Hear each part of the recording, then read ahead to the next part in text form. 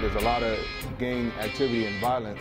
The streets is very hot right now. There's a lot of people worried about killings. They realize it's not as safe to just be out in the streets like it used to be. You know, our kids can't play in the streets like they used to. People are getting killed at bus stops. Kids are getting shot going to school. These fools are crossing the line. That's not something that kids should have to worry about. If they kill somebody on our side, we're going to retaliate. It works both ways, though. It's the same thing. You know, if we don't talk about it, there's going to be a lot of bloodshed. The people be coming around shooting, drive-by and stuff like that, when we having these little family parties and stuff. You stay in your own neighborhood.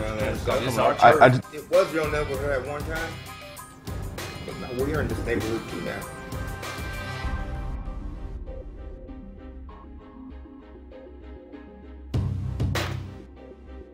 Killing's got to stop. That's the bottom line.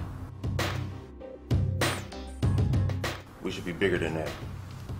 We should be able to control this. Something's got to be done about this. That's why I'm here.